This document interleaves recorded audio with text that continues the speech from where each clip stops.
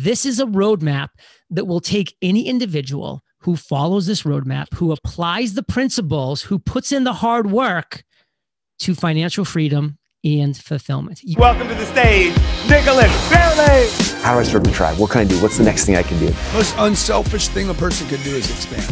No other option besides hard work. How they can live this three-dimensional lifestyle.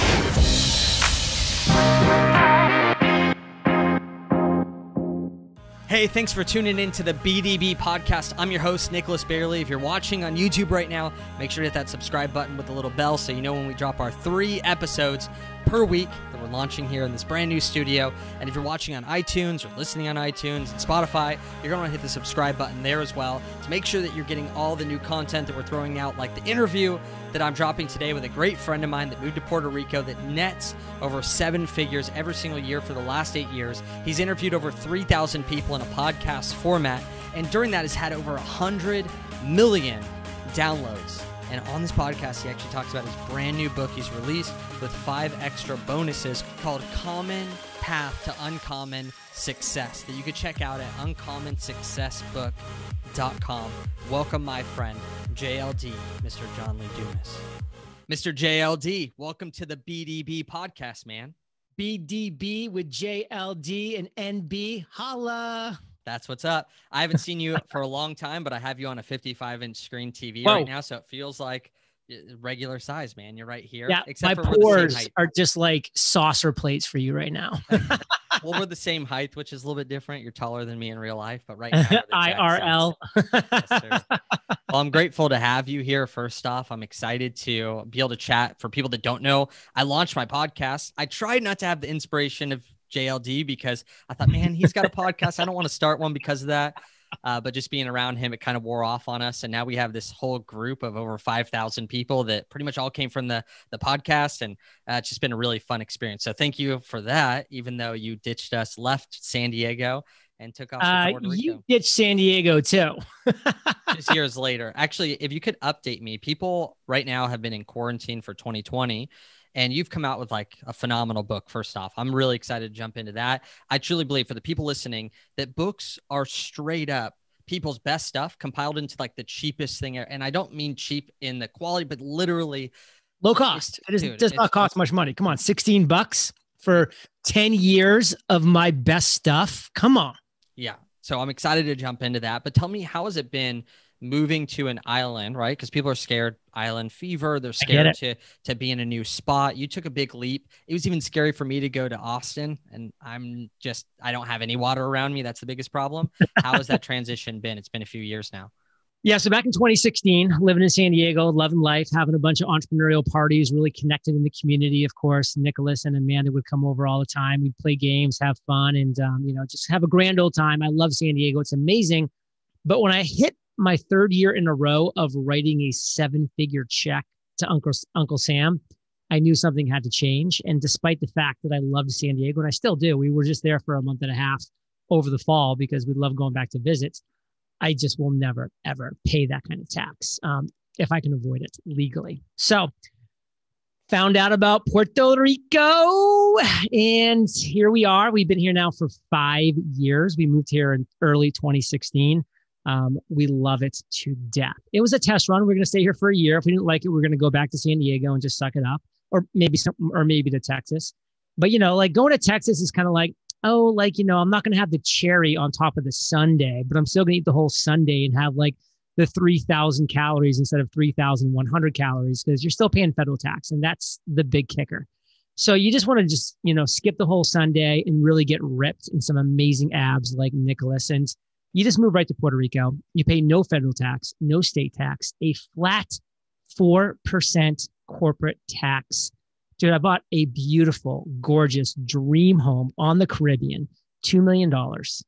In 17 months, I'd saved more in taxes than the house cost. And again, I've been here for 5 years. And something that I kind of told Nicholas off camera before we started was, literally, we love Puerto Rico so much that that they could take away the tax incentives tomorrow, which they won't because it's the best thing that could ever happen for the islands.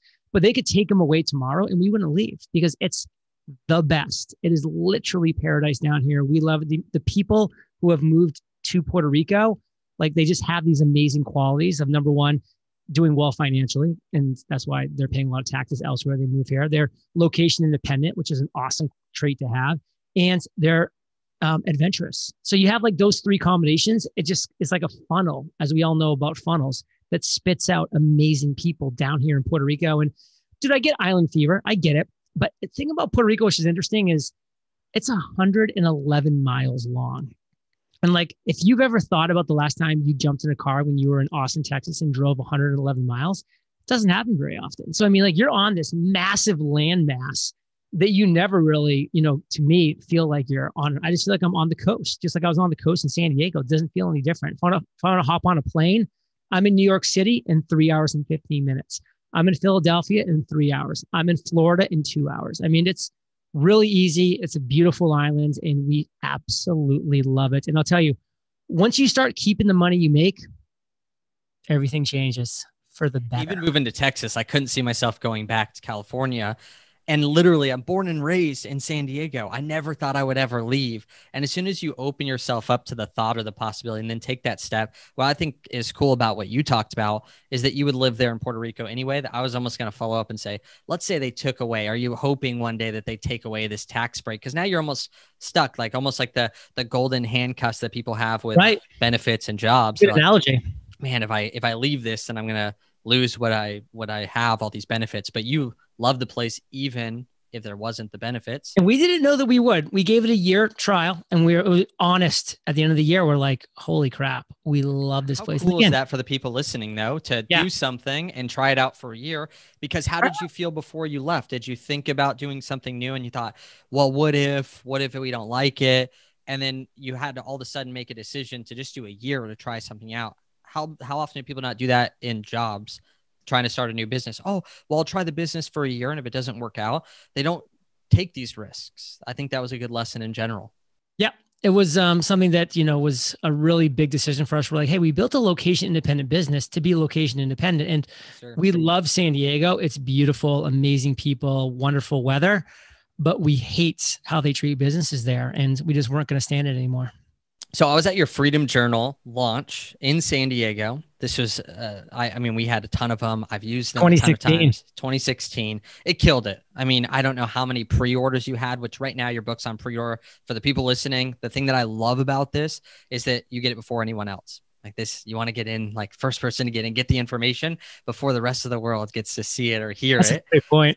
Dude, I'm on it. I'm like, I want the bonuses. I want all the different things. I want to win whatever we can win. Yeah, a lot of prizes. Yeah, you've been one of the most successful podcasts on the planet, interviewing, thousands and thousands and thousands of people, writing epic things and putting together compilations of things that can help people hit goals. And they're all practical. This is what I love about what you do, is that everything is very step-by-step, practical, systematized. I mean, your interview format for years, very practical, very systematized, very organized. You taught batching, right? You used to do 30 interviews in 3 days. And, these are the things that I used to watch from a distance and see. So one of the things that we had talked about before was just how different it is, all these gurus in the space now. When you first started, podcasting wasn't that cool. It wasn't sexy. You weren't getting some accolades for it. Even being an entrepreneur maybe wasn't that cool. It was kind of what people that couldn't get a good job would go do.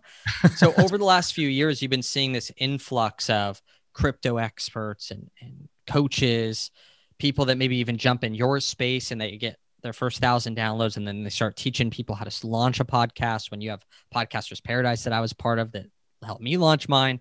How have you been able to differentiate and see, like, man, for the people out there listening, stay away from these fake gurus. And here's how you spot someone who's the best, right? Because if you study a dollar bill, the people that study fraudulent dollars, they actually never look at fraudulent dollars. They only study real money, because if you know the real thing enough, you can spot a fake easily. Tell us how we can study the real people and easily spot a fake. Yeah. Well, first off, you ever hear the words fake it till you make it? That is the worst advice you will ever have, because people want genuine. They want honest. They want transparent. They want the real, genuine you. That's the person they want to root for, that they're going to know, like, and trust. And so the fact of the matter is, Nicholas, you've been lied to. I've been lied to. We've all been lied to over the years. And it's, it's just part of being a human being and living life. But like, who have we been lied to? We've been lied to by people that want you to think that the path to success is hidden, that it's secret, that it's complicated. Let me be very clear. The path to uncommon success is a lot of hard work, but it is a common path. It is a clear path. And I've created that path for you. And this doesn't just come from my head, from my journey, although I am a successful entrepreneur now for 9 years with a multi-million-dollar a year business that's generated over $20 million since 2012. So I'm part of this, obviously, but it's the total download that I've had of the 3,000 interviews. It's this complete combination of learning from all of these amazing, successful entrepreneurs who are all my mentors. Like as I'm interviewing them, I'm taking notes, I'm learning, I'm their mentee. And that's an amazing thing about podcasting that allowed me to connect with all of these over 3,000 unbelievable entrepreneurs, learn from all of them, obviously implement what I'm hearing from them immediately into my business. Just like you're saying, like as soon as I hear it from them, the interview is going live on Entrepreneurs on Fire in like a month. I'm like, I'm doing this today because I'm getting a head start on even my listeners because this is important stuff to implement. And I said, it's time. Like I've done enough interviews, 3,000 interviews where I have over 100 million listens. My show gets 1.4 million listens every single month. It's time for me to just write down all the commonalities that all of these entrepreneurs possess so that I can kind of start to understand myself, like what are the commonalities that all successful entrepreneurs possess, and then potentially, learn from that. And so when I boiled it all down and I cut off all the fat and I combined all the similar ones, I was left with 17 foundational principles. I tried to cut it down to 16 to make it an even number. I couldn't do it. I don't like even numbers, by the way. So there you go. This is for you. I even tried to bump it up to 18 or 19 to be like, there must be a couple more. There's not. There are 17 foundational principles. And I took those principles, I put them in a chronological order. And I looked down and I was like, this is a roadmap. This is a roadmap that will take any individual who follows this roadmap, who applies the principles, who puts in the hard work to financial freedom and fulfillment. You will get both of those things, financial freedom and fulfillment. And believe me, you don't want to be living life with only one of those two, because financial freedom without fulfillment, like that's not a happy life. You want to be fulfilled while you're financially free. And just to be honest with you, money can't buy happiness, but not having money makes it pretty hard to be happy, because it's really hard to be fulfilled if you're not financially free. Because now what are you doing? You're working for somebody else. You're answering to somebody else's drum, their demands. You're not able to wake up in the morning and do what you want, where you want, and with whom you want. I mean, look at Nicholas and Amanda. They get to wake up and work every day with the person they love. The same with myself, my fiance, Caitlin Erickson. So that is such an amazing part about the combination of being financially free and fulfilled. And I put the steps down, 17-step roadmap. And this is the common path to uncommon success. So if this is appealing to you, the roadmap is here. The steps are here. Now it's on you to read it, to implement it, and to execute. That's it. What it reminds me of, what you just touched on, there's something popped up, was that Tony Robbins actually talks about that the ultimate failure is success without fulfillment, which was that one side, right? It's like you have all the stuff, but you're laying there going, I don't love this. And it's interesting because fulfillment without monetary, there has to be a level of monetary for anyone. Someone has to pay for something, right? If I'm going to go visit you, I got to fly on a plane. Got to have shelter. You've got a child, you got to put food in that child's mouth. I mean, there are things that we need money for. Like as much as maybe you and I wish we were back in the hunter-gatherer, we're not hunter-gatherers anymore. Like we're not going out. Lifespan is like 45 back then. Yeah. I don't think I want to go back there. None of them had teeth by the time they were 30. No thanks. Like, there were some good things about those days, a lot of bad things about those days. Let's live in the present. Let's make some money. And listen, by the way, by some money, one of my dear friends is making $87,000 a year in Bozeman, Montana, living on a lake, getting up every day, doing what he loves, fishing, hiking, spending a couple hours on the business that he loves, and going to bed living well below his means, being financially free. That is financial freedom, what he's created in his life. And that is powerful. So that's why, by the way, a little spoiler alert, chapter 17, the final chapter, keep the money you make. And this is what so few entrepreneurs do. Some entrepreneurs that you see out there that are crushing it right now, and they're bringing in millions of dollars. They are not keeping the money they make. And it is a bad scenario. So true. And I want to go back and uncover some of these principles that maybe kind of like give us a little bit of an insight inside the book. Yet there's nothing like highlighting. Literally, if someone would just message me and say, hey, I can't buy a book, I'll buy you the book. I'm putting myself out there. I'll buy the book. End of story. Because I don't want it to be about that. What I care about is that John is unlike some of the other people out there that you may see write a book a month.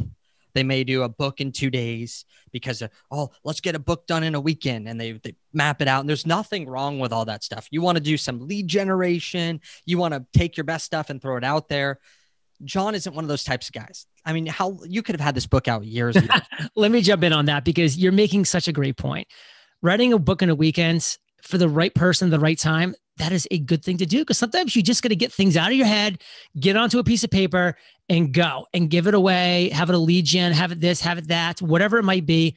I'm all for taking action and getting stuff out there. My first book, Podcast Launch, I wrote in a weekend. It's a small book. It's just meant to teach you how to launch a podcast. It wasn't meant to be this whole thing.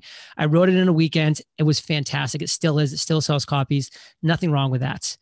This is so different. This is 10 years of my journey. This is thousands and thousands of hours of talking to the world's most successful entrepreneurs. This is January to August of 2020. While we were all quarantined, I was in this office right now where I'm standing, writing 2 hours a day because I knew that was where I could do my best work. So I didn't force it. Didn't try to write 3, 4, 5 hours a day.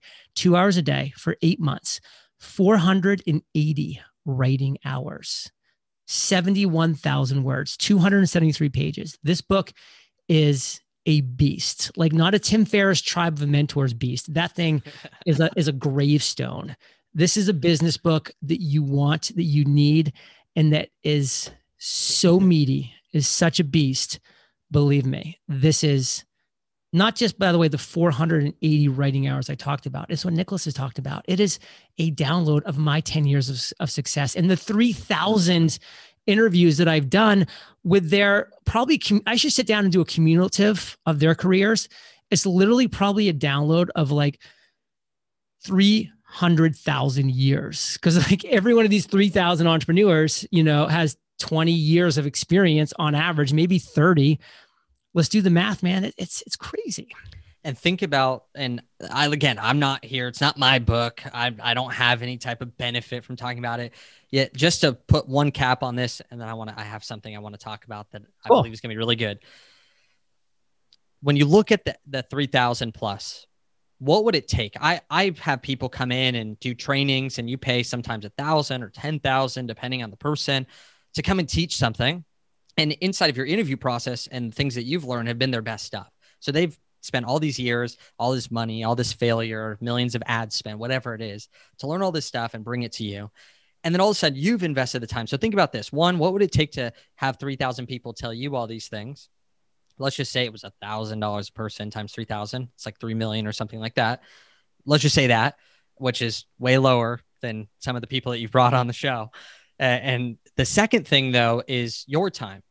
Though you talked about a multi-million-dollar business, people actually go to your site and go type in EO Fire and go check out his stuff. You actually have like your earnings and the things that the deductions of your expenses, and you show profit. There was someone the other day that was doing $5 million a year and profiting less than 60K. It's just the cost of doing business was too high for that business. They actually made more when they were at $1 million a year than at $5 million a year.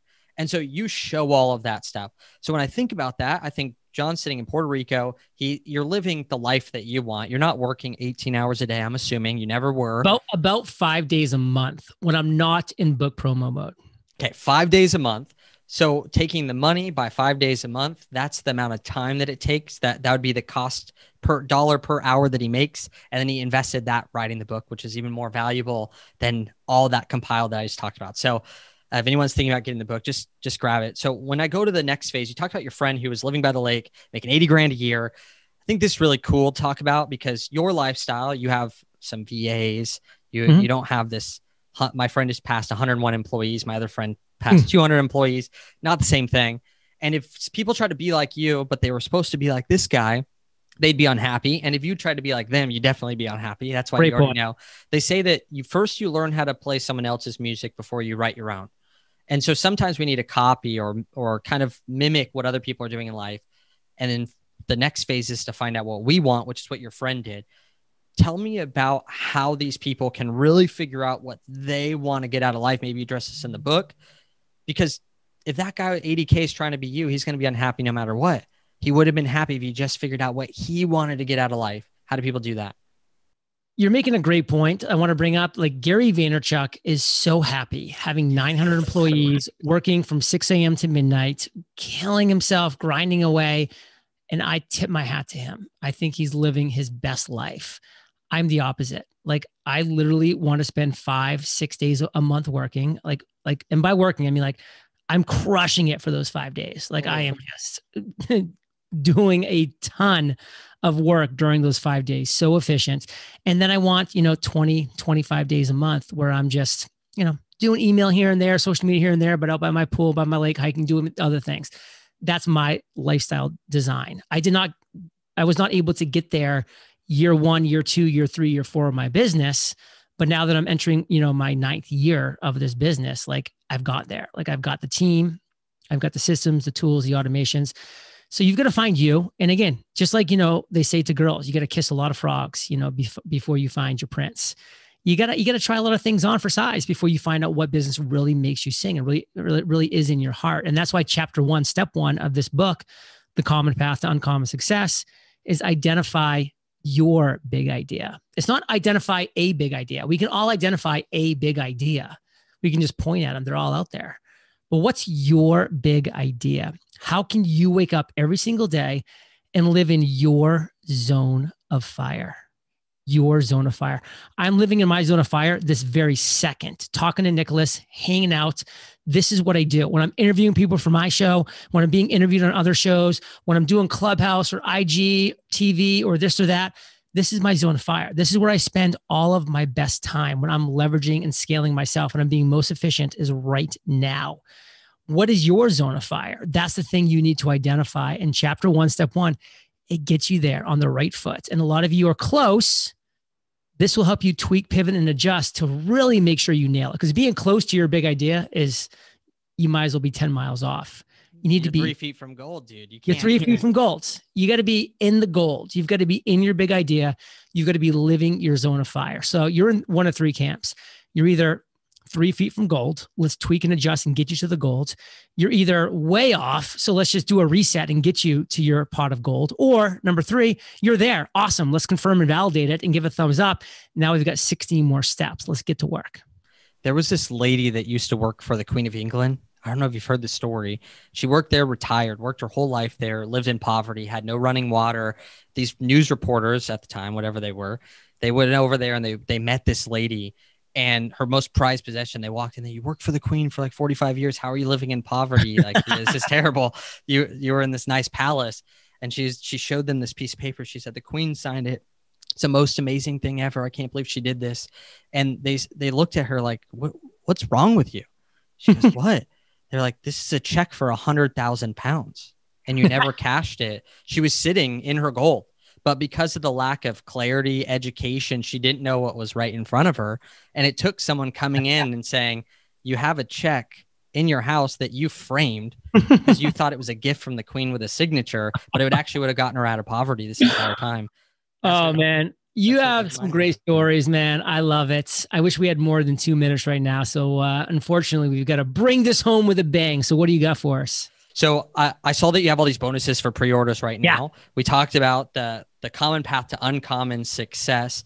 Break down for us real quick the pre-order, which you see right there, book. We're going to get it. Yeah.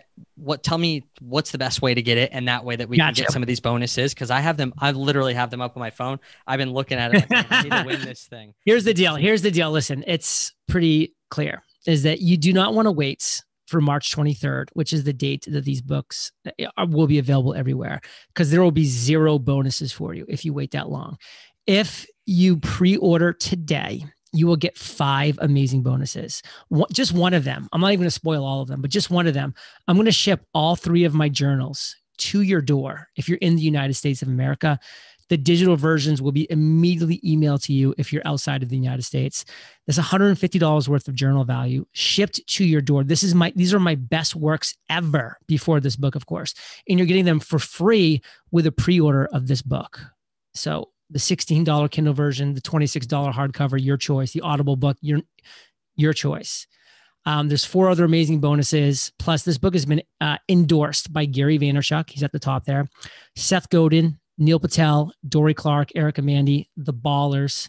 So proud of those endorsements. So if you visit uncommonsuccessbook.com, you'll see a video, all details about the book. You'll see those endorsements. You'll see chapter 1's there. You can get to see my writing style a little bit. You'll also see all 5 bonuses, which every one of them will blow your minds. And then you can pre-order right there. Pre-order this book. Make it happen. You want these bonuses. uncommonsuccessbook.com. Nicholas, this was awesome. Dude, thanks so much. I just looked. There was over $1,000 worth of bonuses. Someone might ask, why does he do something like this? Well, he wants to get the book out there to more people. Totally. Reason. What's he going to do with all that money he saves from taxes? He needs to use it to get it out Give there it to to more you people. guys. So we're the ones that get the benefit. Call me Robin Hood. And if other people pre-order as well, let me know. Maybe we can do like a little book club thing. Let me know what chapter you're on. I'm down to read it. I'm going to go through it. I'm going to highlight. I'm going to underline. I'm going to send pictures to John actually, so that he's like, Nicholas is the best. He's reading my book and taking notes. I already know that. I already know you're the best. I appreciate it so much, man. Thank you so much. And make sure to pre-order the book. This was so fun.